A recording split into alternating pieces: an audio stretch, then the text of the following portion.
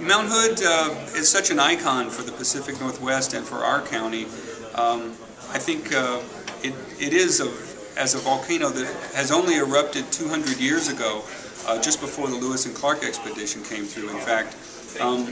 it's still something that many people have no idea that it's, one, it's a volcano, and two, that it's a low level of activity that's going on there. I think it's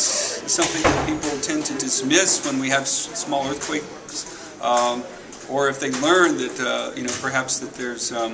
other hazards around the volcano that are associated with volcanology. It's really the burden is on people like me to bring the science to them and translate it for them to be able to make important decisions if there is an emergency, rather than basically trying to figure it all out at the last minute. It's very important for the scientists, who are the authorities on volcanology and how complicated all of that information can be, to distill it down into very simple, just very simple facts, but also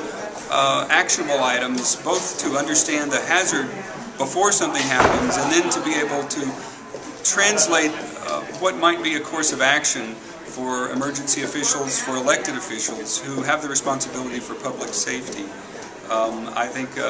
so many of these decisions have to be made with a great deal of uncertainty about what's actually going to take place. But if you have a relationship of trust that's been established before an event happens, I think it makes it a lot better when the person who has the burden of public safety knows who they're talking to, and there's a sense of collaboration in working through an issue like that.